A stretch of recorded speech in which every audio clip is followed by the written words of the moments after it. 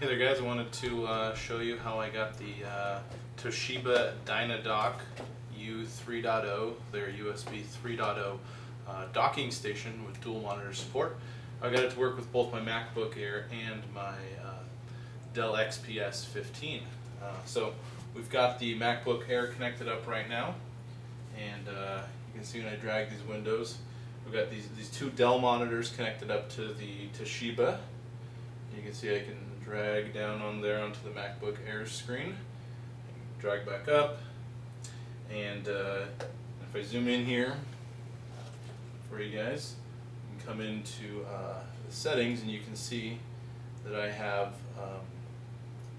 network adapters. Let me get this lined up on the screen. You see that? You can see right here that there's the Dynadock 3.0 Ethernet connection in addition to my Wi-Fi, so I'm connected to the Ethernet port on the back. And if I go into sounds here, you can see, give me a second to find sounds, okay. You can see there is a Dynadock audio option, and I can change my audio to being the audio built into the docking station.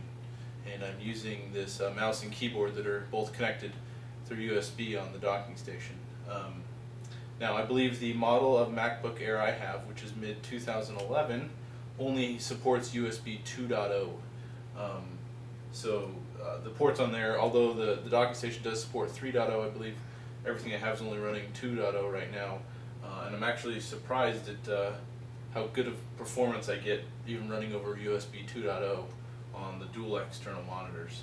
Now these monitors are running 1600 by 1200, and I get a decent frame rate. I wouldn't say, and you can probably tell when I start moving stuff around that it gets a little choppy. It's a little better down here on the MacBook screen when I scroll back and forth.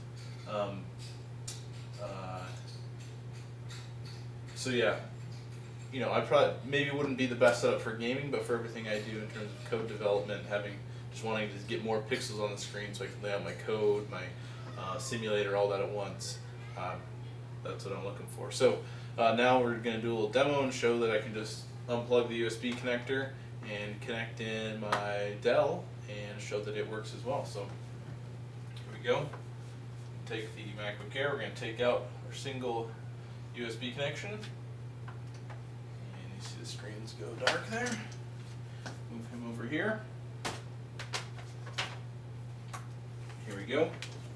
We've got our Dell XPS 15, the L502X model. I'm going to plug it into its USB 3.0 port.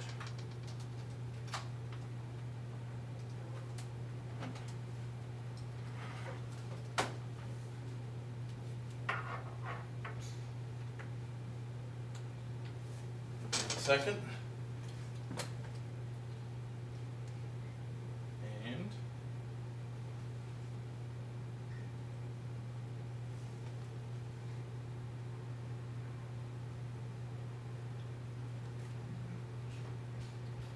here we go. Now I've got Windows running on the same setup. I'm going to launch my Internet Explorer just to show that this really is Windows machine, although I don't ever use this browser.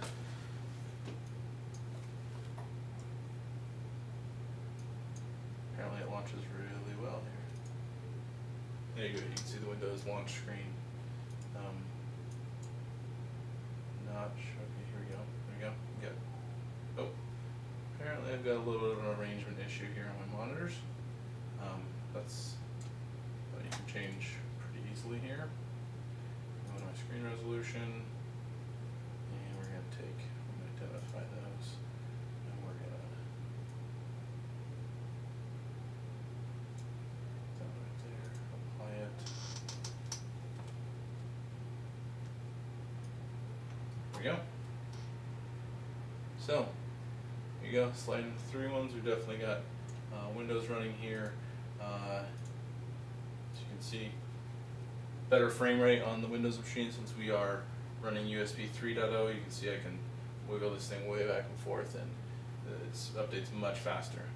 Obviously, we've got a much faster 10 gigabit per second on the USB 3.0 as opposed to, I think it's like 500 megabit or something on USB 2.0.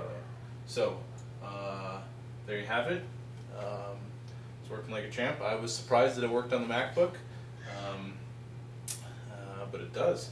And here we go. I'll give you guys a little bit of a closer look at the box. Zoom in here a little bit.